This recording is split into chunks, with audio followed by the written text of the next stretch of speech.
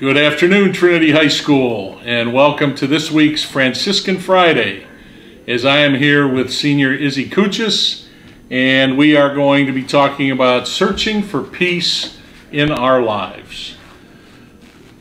Through the many stages of our lives, most of us are at times searching for peace. The poet Ralph Waldo Emerson said that nobody can bring you peace but yourself. The spiritual author Dr. Wayne W. Dyer said that peace is the result of retraining your mind to process life as it is, rather than as you think it should be. I believe that both of these gentlemen know a great deal more about this than I do, but I have some of my own ideas that I will share with you as we go. While gathering some information on this subject, I came across something called the symptoms of inner peace, which I would like to share with you at this time. Inner peace can cause an unmistakable ability to enjoy each and every moment of our lives. It can cause a loss of interest in judging each other and judging ourselves too harshly. It can cause a loss of interest in being involved with continual conflicts and losing the ability to worry and to be under stress. It also causes frequent, overwhelming episodes of appreciation, contented feelings of being connected with others and with nature, and frequent bouts of smiling, like a lot of us don't do anymore because we've been wearing masks. And also an increased susceptibility to the love extended by others, as well as the uncontrollable urge to extend it beyond yourself. These symptoms of inner peace are something that all of us would like to catch and be infected with throughout our lives. But what do we need to do to come into contact with this wonderful disease called inner peace? First and foremost, we all need to slow down and take a breath, or a few breaths. With that comes developing a focus on what is truly important in our lives. Whenever possible, spend some time alone. Learn that being in solitude in a quiet place can truly help to clear your mind. Having time alone allows us to recharge and reflect on where we want to go on our journey through life. Always be in the present. Take responsibility for past decisions and move on and forget about them. Peace occurs in the present. We cannot reconstruct the past, and we have very little control of our future. Focus on all of the positive aspects of your life. Think about the small things you have that you are grateful for. Your home, your family and friends that love you very much, and the love that you give back to them. In John chapter 13, verse 34, Jesus proclaims, "A new commandment I give to you, that you love one another. Just as I have loved you, you also are to love one another." Look at the people around you. Think about what they are going through. What can we do to help and support them? Are they struggling with anything in their lives? Sometimes we think only of ourselves and our own problems, but what can we do to help others? Reach out to them, and maybe our troubles won't seem so bad in comparison. Spend more time with God and trust in His plan. Try to spend extra time with God and take all of your problems and worries and lay them at His feet. No matter what we go through as individuals, families, communities, and beyond, God has a plan for each one of us. Trust in Him and lean on Him during the difficult times.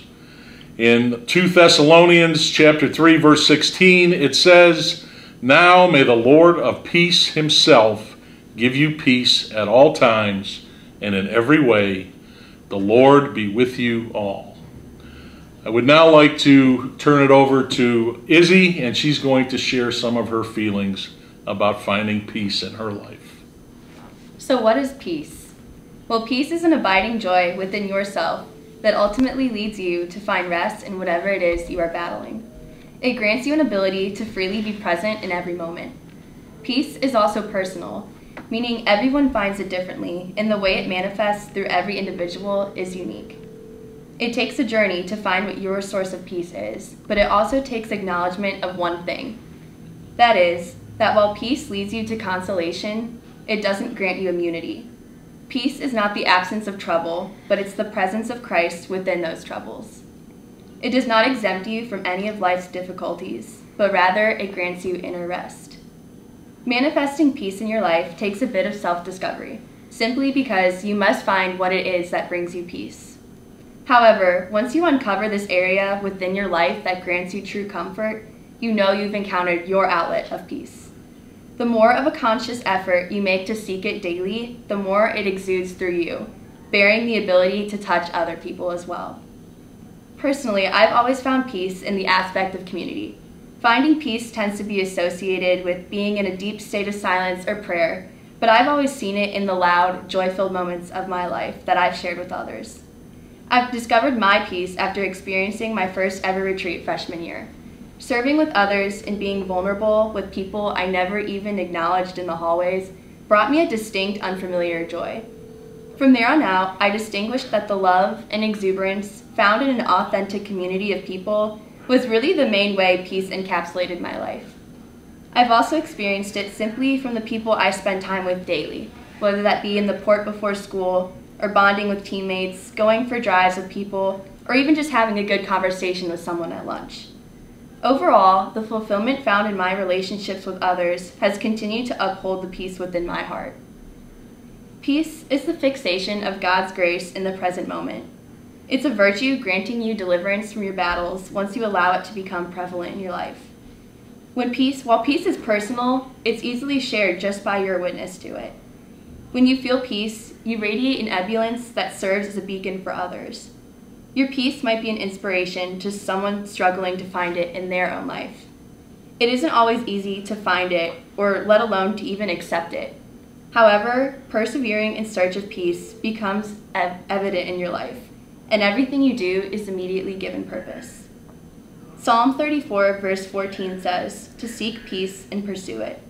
When you are consistently seeking peace, you are also seeking Christ. Thank you so much, Izzy, on your insights into peace. For me personally, my search for peace usually involves the beauty of God's creations. There's nothing better than an early morning round of golf with friends. Watching the sun come up, get high in the sky, and it helps to remove the fog and the dew off the grass on the greens and the fairways. Listening to the sounds of nature, and sometimes the sound of one of my friends yelling, "4!" as his ball is quickly approaching my location. Spending time on or near the water is always a calming and peaceful experience for me. I remember a time spent in northern Michigan, staying in a cottage directly on the shores of Lake Huron, when the gently rolling waves would hit the shoreline and eventually put me to sleep in a chair on the beach. Some of my most peaceful times have been in solitude or with friends at Camp Chris, just looking out over the lake and remembering the incredible experiences that have taken place over the last 20 years. I truly believe that my most peaceful times in life happen when I felt closest to God, when I was alone in nature and surrounded by the beauty of it all, and was able to talk and listen to God. Adoration is another special time for me, when I feel at peace with God and myself in His holy presence. It is a great time to forget about all the problems in your life and all the problems in the world, and dedicate your time in adoration to just you and God. Everyone has their own ways of searching for and finding peace in their lives. You just have to slow down, take the time to do it. Whether it's spending time alone, spending time with God, spending time with friends and family, or a combination of all those things. You just must do it. If finding peace involves gardening, cooking, reading, baking, hiking, praying, biking, listening to music, singing, or even watching an Indians game at Progressive Field, one of my favorites, or going to the beach and catching some rays, Take the time to bring peace into your life. Be able to enjoy each moment, to forget about what people think of you, to reconnect with nature and with each other, to smile frequently, and bring the peace and love of God to each and every person you meet. I would like to end this with a very short prayer. Heavenly Father, thank you for your goodness and faithfulness in my life. Thank you for refreshing and renewing my heart. Fill me with your peace. Fill me with your strength. Help me to do good works and stand firm until I see my harvest of blessings in Jesus' name.